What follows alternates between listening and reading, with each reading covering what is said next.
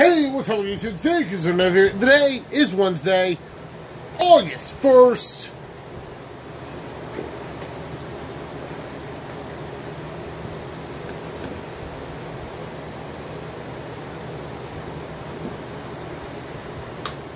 And you don't know what Wednesday means, right? I'm pretty sure y'all know what Wednesday means. On my channel, it means it's time for yet another Yugioh Vrains episode review. So, in today's episode, we got the start of two duels, probably a third duel. We got the start and two duels in this one episode. We got the start of a Soulburner Blood Shepherd duel and a Playmaker Bounty Hunter duel. Now, the Playmaker Bounty Hunter duel I want to talk about first because it was so funny. That was one of the funniest duels for me this entire episode. So,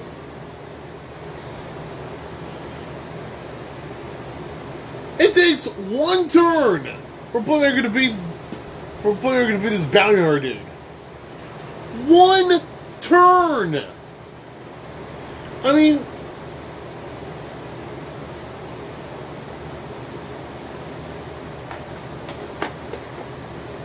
it's one turn during a speed duel. One turn. Basically, what is this? He summons Link Slayer. He summons a card called Storm Cypher. He Link summons Pentastag. For those who don't know what that monster looks like, he's this guy. Again, he reminds me of an Earthbound Immortal almost. Just from those lines on his body. So, for those who don't know what this guy does, here's the effect. If your linked monster attacks a defense, and this monster is co-linked to another monster and attacks a defense position monster, or your linked monster attacks a defense position monster, it will piercing battle damage to your opponent. So, he equipped this spell card called Cyrus Annihilation. Whatever, that's cool. And, basically, Cyrus Annihilation deals damage to the opponent's life points equal to the amount after the shown monster's attack points were. So, yeah, that's pretty funny to me.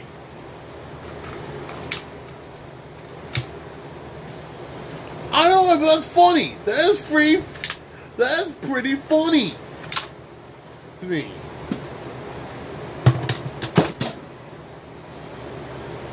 All it took was one turn and he won. Now, he finds the other guy comes into play. I assume they're going to duel in the next episode. That's what I'm assuming anyway. So they're going to duel in the very next episode.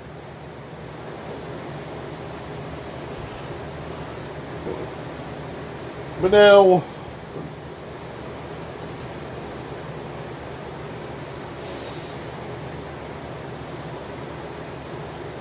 Soulburner and Blood Shepherd. I thought Blood Shepherd was a dick before, but boy was I wrong. He was a major dick now.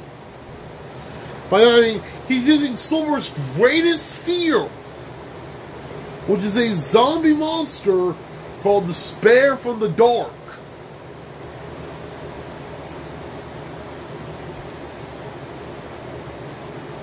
A zombie monster card is Soulburner's greatest fear and his weakness. Which, okay, that's pretty acceptable. I mean, Despair from the Dark is a really creepy card. And it's a real creepy monster. But what Yugioh does is that he uses 3 of them. Not 3 exact cards, use 1 card, and then another card, in combo turn 3 duplicate drones into Despair from the Dark. The dueling action was okay. I love the dueling action.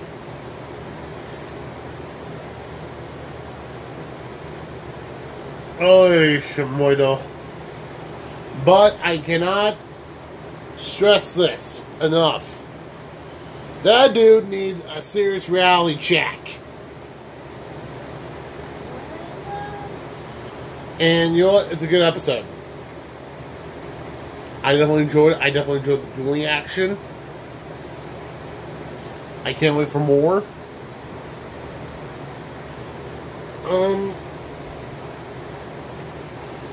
What do you think?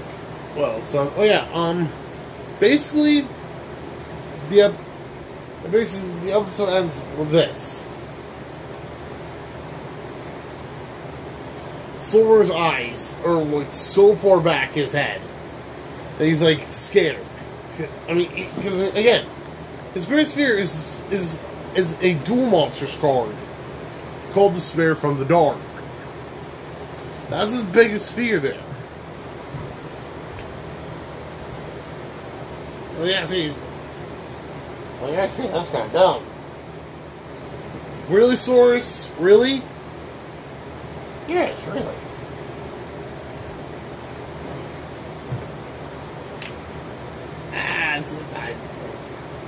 Nobody's going to bring me into the seat to see people. So this is my Bakugan. Hi, how you doing? Hey, Source. You're a dork, you know that? Mm-hmm.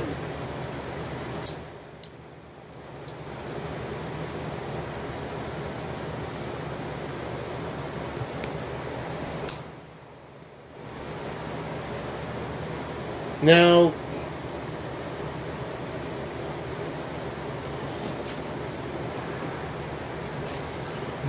the deck for the Bounty Hunter.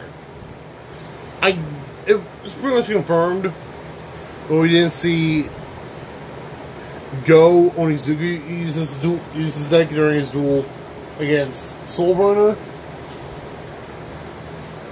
Because in Go Onizuki's duel against Soulburner, he uses a Dino Wrestler deck. Whereas before he used a Goki deck.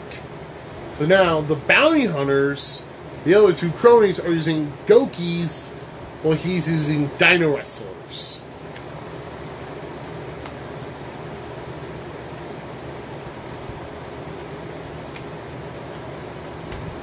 And can I just say how fucked up that is?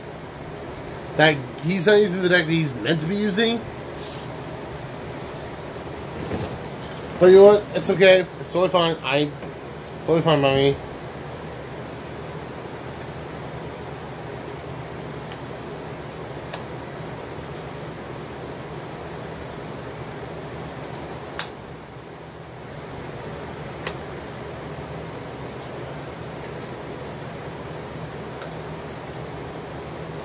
But yeah.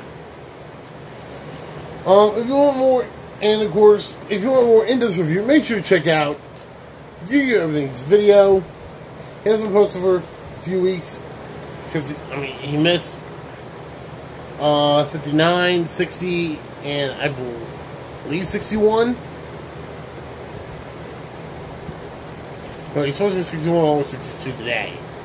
So it was 59 and 60. I believe he also was 58. No, I don't think so. Oh well. If you want more in-depth review, make sure to check out his channel. And I'll catch you all next time. So this is Dave Kastoin signing off. Peace out. Remember guys, Deki Seto. Into the brains!